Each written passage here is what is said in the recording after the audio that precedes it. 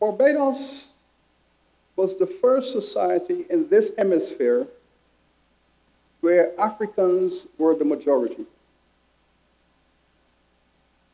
It's the first society in the whole of the Americas where Africans were the majority. The second society in the hemisphere where Africans were the majority was South Carolina. And South Carolina was founded by Barbadian slave owners. You see the connections?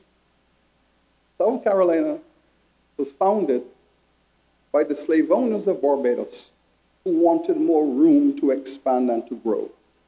And so they took possession of South Carolina. Again, the connection. We are speaking about the economics of slavery and its legacy, and this is where I wish to discuss Malveau's analysis. Barbados was the first place in this hemisphere where white folks realized that you could bring thousands of African folks across an ocean, place them on a farm, beat the hell out of them, and make a profit. That model, the Barbados model, became the model for the rest of this hemisphere. That you could go to West Africa, terrorize the communities there, extract thousands of persons, put them on a slave ship, bring them across an ocean for 2 months, land them on a place, drive them to hard labor, and make a profit 10 times greater than if you had invested your money in government bonds, in agriculture, and what have you. Once that model was established, it became a blueprint for every white person in this hemisphere who wanted to make a quick buck, break all the rules of humanity, drive people into the ground where mortality doesn't matter, make a profit, and become a successful citizen.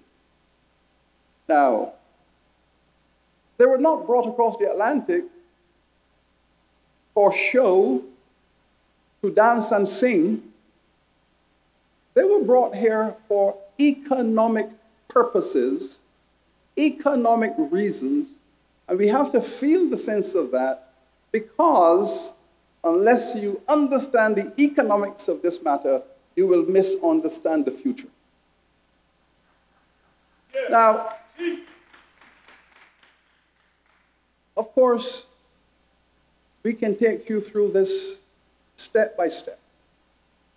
How it was calculated, how the analysis was made, how much you paid for a male African in West Africa, how much you paid for a female, the shipping cost across the Atlantic, the mortality cost, the landing price, the auction prices, the movement to the estate, 10 years of labor, then you die, you replace that person, increase productivity. We can take you through the economics of that process, because at the end of the day, the balance sheet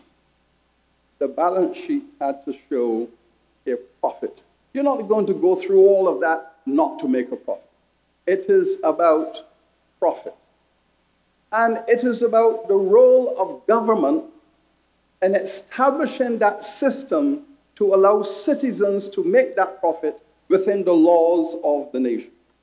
The government created the framework, the legislative framework, the business framework, the trade policies, the trade laws. All of that was put in place by the government to allow citizens to maximize their profit from the employment of free African labor. The role of the government, the role of the state. The role of the state in framing and sustaining that structure for 400 years.